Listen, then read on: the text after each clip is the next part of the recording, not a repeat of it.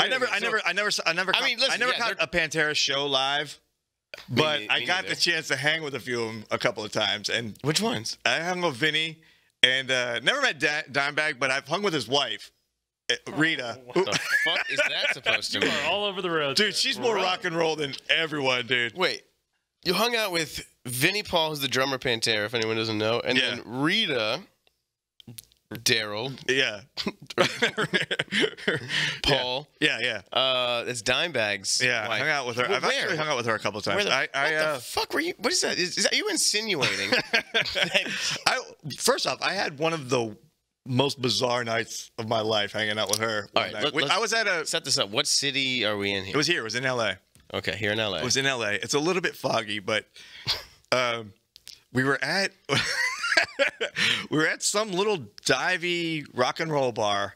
It was like a party, like a party at a rock bar, and she was there, and I'd never met her before, but she walks in, and there's certain people when they walk into a room, like they just command the fucking room. Is she she's a looker? I've never met her or seen her or anything. Yeah, yeah. She looks like she was definitely married to Dimebag Darrell, for sure, like for sure. And so it was like a rock. It was a dive bar, and it was a party. It was a party, and they had a band playing there called the Iron Maidens. It's an all-female Iron Maiden cover band. Pretty good. So you know that shit's gonna fucking be off the hook. It was badass, and it was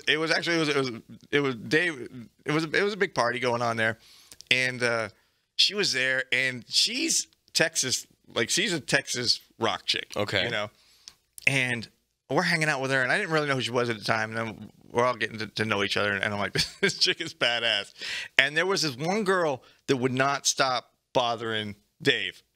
And you guys are all like at a table or something? Yeah, we were like at the bar or whatever. Okay. And this one chick just kept bothering Dave, and Rita took like exception to it. And she's like, she's had enough. Like the girl's kind of like fangirling out, right? Sure. She's something like, you need to leave or something like that. And the girl said something back to her, and this chick just reared back and just threw a right cross. And just Rita knocked her out like out cold. Just fucking. Was it a good punch? Oh, it was solid, dude. It wasn't the first time she didn't go for the hair.